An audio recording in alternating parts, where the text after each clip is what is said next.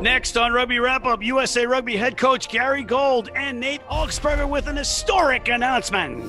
Rugby Wrap-Up brought to you in part by The Pig and Whistle, the world's best rugby pub. The Murphy Kennedy Group, founded with the idea that construction can be done better. And Lean and Limber, stretching your way to a healthier lifestyle. Hey everybody, and welcome back for this special edition of Rugby Wrap-Up with USA Rugby head coach Gary Gold and Nate Augspurger, the captain, the last time a team that we're going to talk about came to the United States, but we'll get to that in a second, and Mr. Stephen Lewis, who we all know from all of his various hats in rugby. Gentlemen, welcome. Nate, I just want to start with you first, put you right under the gun. What is 491?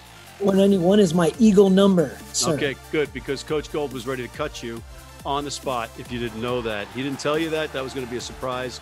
We weren't sure. We had a production meeting about it. We went for the clicks, as they say. Steve, you just got back from your big trip to Monaco and Jamaica with the Jamaican Sevens team, and Ireland ended your dream. Is that not true? Actually, France ended our dreams, and then Hong Kong, and then Chile. But yeah, Ireland got the spot in the men's side. So congrats to them. They deserved it thoroughly. And then on the women's side, no surprises. France and Russia, the two professional teams, went through. So it kind of went to form. All right. And last but not least, I want to welcome Mr. Gary Gold, the head coach of Team USA. Gary, some exciting times now that the COVID seems to be over. It is exciting, Matty. Yeah, just to get back to rugby.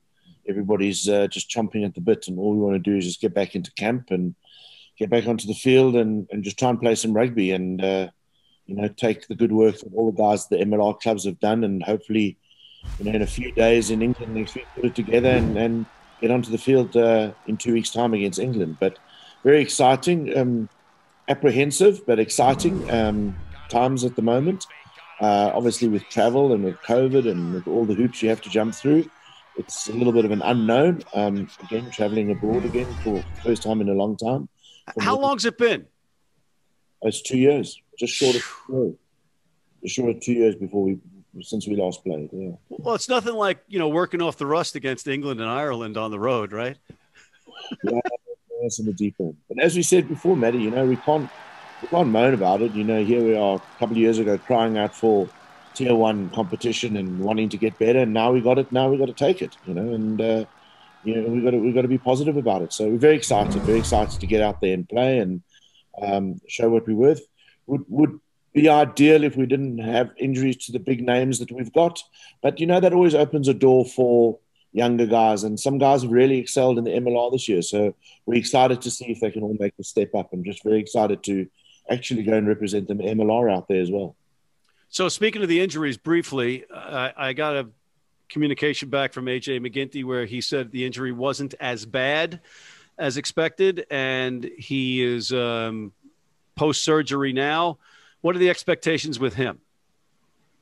Well, AJ is a great pro, so AJ is going to do everything to rehab himself. I mean, again, just absolute gut-wrenching blow for him just to obviously miss out on Sale's run in the playoffs and, what could have or should have been for them, potentially, which is obviously winning the premiership, and then joining us and helping us build towards Rugby World Cup qualifiers, which is really where our priority is, and that culminating in a couple of games against England and Ireland. So he's on track to hopefully still be ready for those Rugby World Cup qualifiers in September, which is great news. I mean, at the time of watching that injury, we all thought that it was potentially going to be an ACL, and thank goodness it's not. And it's just a meniscus, and they've gone in and put a little stitch in there, and I think he'll be good to go quite shortly.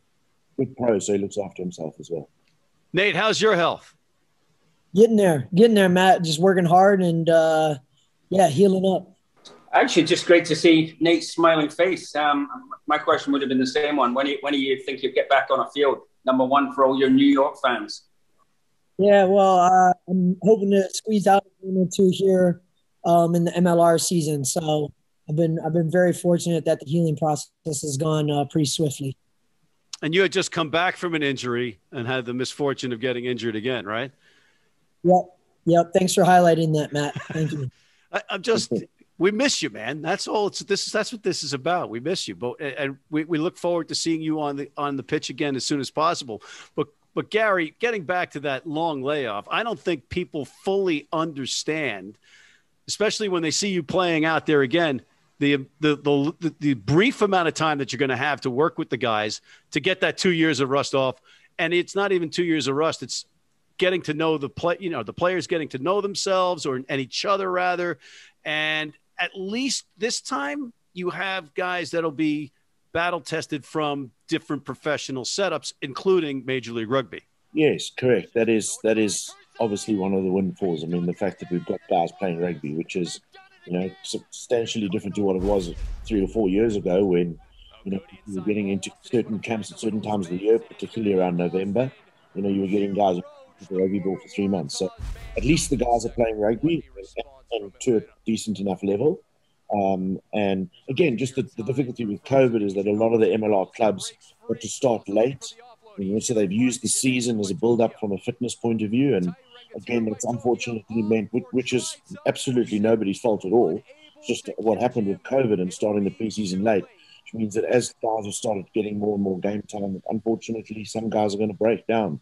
And that's what's happened. But yeah, it's a crazy old time at the moment now. And this is an opportunity, when we play against teams like this, it sounds crazy, but this is an opportunity as well also to blood a whole lot of youngsters. This is the time to pick them. A, our hand is forced, number one, we don't really have a choice.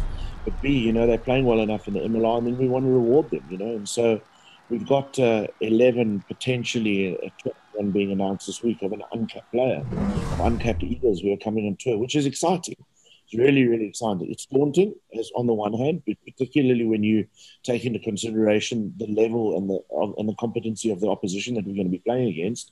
But it is really exciting, to be blooding youngsters and letting people, young guys, play for the Eagles for the first time and put the jersey on. So give them opportunities, which are lifelong dreams. So, and all these guys want to play against the best. I mean, Nate, you got to be salivating at the chance to play against the likes of England and Ireland, specifically over there, right, to get that full exposure, right, and experience. Absolutely. I mean, like Gary almost hinted at, there aren't that many opportunities where you get to go up against an England or an Ireland. I think I had to wait all the way till 2019 World Cup to finally watch our boys go up against England since I've been with the squad. And so it's just really exciting. Anytime you get a chance, one, to put on the jersey, but then to go up against the opposition like that. And on the 4th of July. I mean, let's not forget that. So there'll be fireworks and there'll be fireworks. Ed Coach, you got a chance at an historic sweep against Ireland at this history-making match at the Las Vegas Raiders home field, Allegiant Stadium in Las Vegas. And apparently this October 30th is going to kick off in an annual competition? It will be an annual event, yes. No, we're very excited. We're here today. The stadium is absolutely magnificent. I think you just sidestepped. I like the way you sidestepped the sweep of Ireland. We're playing Ireland on the 30th of October in Las Vegas. It's pretty exciting. Yeah. It's not your first rodeo, is it, Coach? So what are you looking to gain out of this? You got the experience for the players. You get some young players blooded, but is there anything in particular you're looking for in development from somebody or somebody in particular that you want to see under the gun? No, not anybody in particular, but it was really interesting because when we did play Ireland at the end of 2018, after what was a year for us on the field, and we went into Dublin, and we really got a spanking there. And it was really interesting because, we hung in the game for like 55 minutes. And then when Ireland turned the burners on, we couldn't keep up. And, we realized then from a strength and conditioning point of view is that's the difference between where we were and where we want to be. And again, unfortunately, the 2-year layoff has obviously set us back, but that's what we're looking to try and build up again. We want to try and get to build up to a stage where we can go toe to toe with tier 1 teams. And if it doesn't necessarily mean that we win the game, that at least come out of the game with huge credibility, and we've fired a good couple of shots against them and put them under pressure. And dare I say it, it could be another Scotland situation where we are actually able to win a game. But that's slightly not necessarily at this moment in time the biggest thing. It's more for our player group and our depth chart of our players at the moment to be getting experience against these better teams, so that we don't go in as raw as we did in the last World Cup. That the next World Cup we can have a lot more experience of playing with the rugby teams in high pressure situations. Yeah, I think that the key point is gratitude, right? The fact that we are playing after this horrific year. So to see the national team back out there competing is kind of the most important thing. And while these fixtures are superb, right, that they get the attention, they get the enthusiasm, the energy going, the key games this year are the Canadian home and away. It's the World Cup qualifiers that Gary's work is focused towards. And this stuff it's not the window dressing. It all helps, but those Canada games are the big games this year. Yeah, I would agree with that, Steve, 100%. I mean, going into Christmas this year, for example, our absolute clear goal that by the end of this year, we really want to put ourselves in the position where we've qualified for a Rugby World Cup, especially, under the circumstances, and we spoke a little bit about it here earlier in Vegas, is with our bid in for Rugby World Cup as well, and being able to host an event at such a magnificent stadium like this, puts us in the eyes of the world rugby, on the world rugby stage, I beg your pardon. And so it's really important from our point of view that A, we qualify for a Rugby World Cup, and B, that we've shown that we're improving and we can go toe-to-toe with teams like this. And then obviously coupled off with having a magnificent venue like this and being able to put on a showpiece on Halloween weekend here in Vegas, with all supporters is going to be, you almost can't, you can't write the script any better for it to be a fantastic event. So, and I think that's also important that's going to be a showpiece for what we can provide if or when we get a Rugby World Cup. Steve, you got your leprechaun costume ready? I was going to say Halloween weekend. Oh, can't wait. I can't wait. So, Coach, for the people at home that don't know, what is it that you guys have to accomplish to qualify for the World Cup in 2023? We've got a doubleheader against Canada in September, and on aggregate we have to win those two games.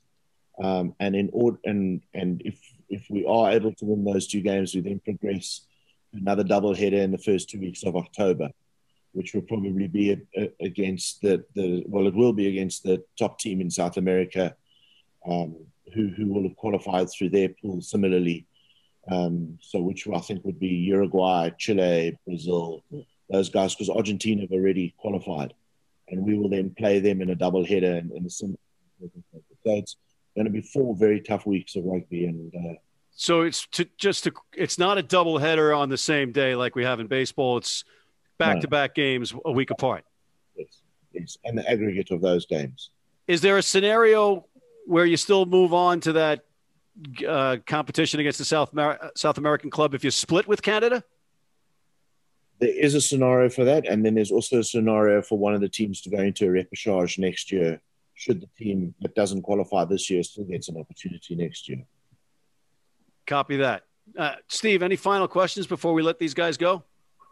Yes, Gary, what's your favorite band from Glasgow? My favorite band from Glasgow is a band called Deacon Blue. There you go. There you go. It's not the Bay City Rollers? No. Yeah, but about 10 years later, Matt, our generation, not yours. Copy that. Nate, what do you want to say to people out there? Hey, I just want everyone to know that, support USA Rugby, support the boys going into England and Ireland in the next couple of weeks. I'm just really excited to watch guys compete, man. We need to get back out on that field. So hopefully that's what you see. G will be leading the charge here, and we'll have a really competitive campaign the rest of the year. And Nate, since being a captain against Ireland is old hat for you, how do you pass that experience on to the younger guys? I think the most I got, to Gary's point, just getting guys experience at that speed and that tempo and that level is huge. I remember the first 20 minutes of that Ireland game was probably the fastest rugby I ever played, and I'll never forget it. And it's almost like a boxer. You figure out what it feels like to go 5 rounds, and then you kind of hunt to see if you can go 12. So hopefully we can all just keep growing, keep getting better, and give these guys a proper competition October 30th. Well, the only way to get better is to play against the best, right, Coach? That's it. That's exactly right. All right. Well, I think you guys are in good hands with Coach Gold there, Nate. And, Coach, we look forward to seeing your team out there on the pitch. Really excited about these matches coming up. I'm ready to be snuck into a suitcase to go over to Great Britain and to Ireland if you need a representation from here, and certainly be looking to go to Las Vegas with my man in the costume, Steve Lewis, as a leprechaun. On that note, gentlemen, I want to thank you for coming in. On behalf of Mr. Gary Gold, the head coach, Team USA, Nate Augspurger, and Steve Lewis, I'm Matt McCarthy for Rugby Wrap-Up. Ladies and gentlemen, we'll see you next time. But in the meantime, check out our other segments, including The Rugby Odds, featuring WWE Hall of Famer John Bradshaw Layfield, the world's best sports bettor ever in the Philly Godfather, and Rugby's Gift, Gift A. Bailu, our Major League Rugby show, martial law, the Zack Attack, and please sign up for our Rugby Wrap-Up Red Cross Blood Donor Team.